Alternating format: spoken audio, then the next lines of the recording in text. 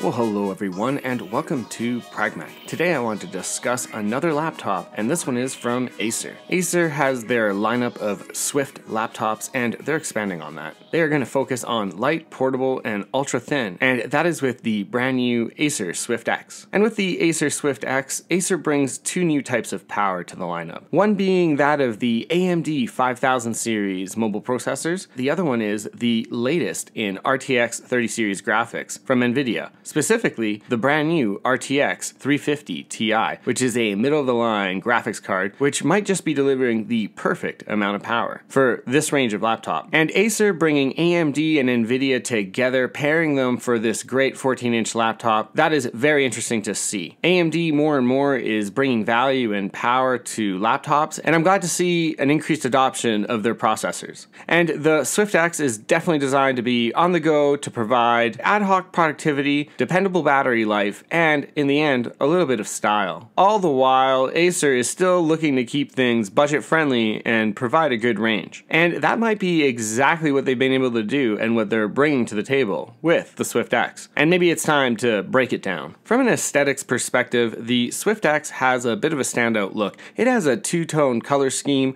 with the lids being one of three colors that will contrast the all-metal design. And that's neither here nor there. It's going to be a personal taste, whether you like the two-tone look and something that contrasts that much. Some might prefer just the standard aluminum all-metal design. The laptop is very thin. It is measuring at 17.9 millimeters and weighing a total of 3.06 pounds. Just to give you some context and a little bit of contrast, the MacBook Pro 13-inch from Apple, which actually has a smaller display, it actually weighs very similar to the Swift X at 3 pounds. And for thickness, the Swift X does lose out a little bit to the MacBook Pro 13, as it does have a little more than an extra 2 millimeters of thickness. However, the Swift X has ports, like real ports. For me, that's more than enough to justify a little bit more thickness for your bag. But more on those ports in a minute. Let's touch on the centerpiece of all laptops, of course, the display. The Swift X has a 14-inch display, and it is a full HD display, meaning that it has a resolution of 1920 by 1080, and a standard 16:9 aspect ratio. The screen has 300 nits of brightness and provides a 100% sRGB color gamut. And it's not the brightest screen at 300 nits. As for example, a lot of Apple's laptops have a total of 500 nits of brightness. 300 is more than enough for indoor settings, and for a lot of users, they might not even notice the difference. And Acer has ensured to maximize its display by reducing the bezel around the display, which gives a total of 85.7% screen to body ratio, making sure that when you open up that laptop, you see more display than metal around the edges. Moving on to the internals, specs, and the configurations, I have to make a big disclaimer here. Acer has not exactly made it clear what the configurations are gonna be, so I'm just gonna stick to the maximum specifications that you're gonna be able to configure it with. And this naturally will diverge from the starting pricing that Acer loves to claim. But we'll just stick to the high end because it's the best information we have right now. For processor and graphics, the max configuration will allow you to put an AMD Ryzen 7 5800U mobile processor. And as I mentioned earlier, the big plus is there will be an option for discrete graphics, and that will be with an Nvidia RTX 3050 Ti.